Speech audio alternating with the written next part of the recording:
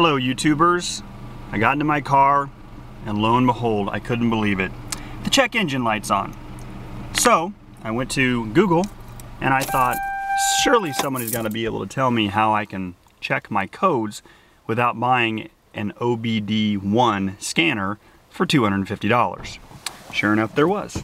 And I'm going to show you how to do it today.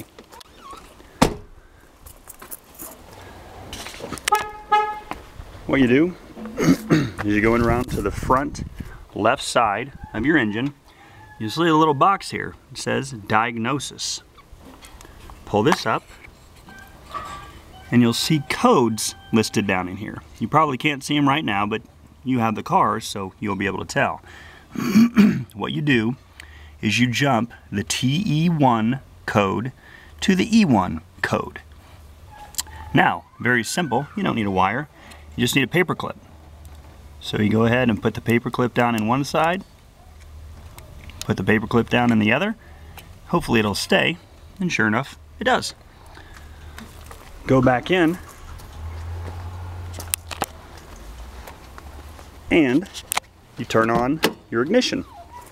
Go ahead and fully crank the car. Nope, I'm sorry, don't fully crank the car. Just go ahead and turn it over and take a look at what happens.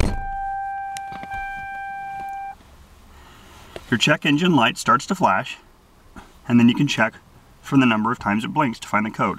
1. Okay, now 1, 2, 3, 4, 5, 6, 7, pause, 1.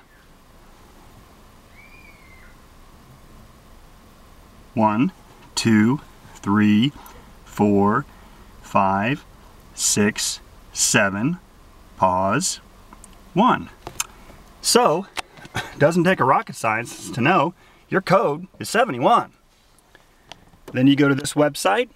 I don't endorse it, but it was the easiest one I could find to diagnose your trouble code. That's all. Hope that was helpful. Have a great day.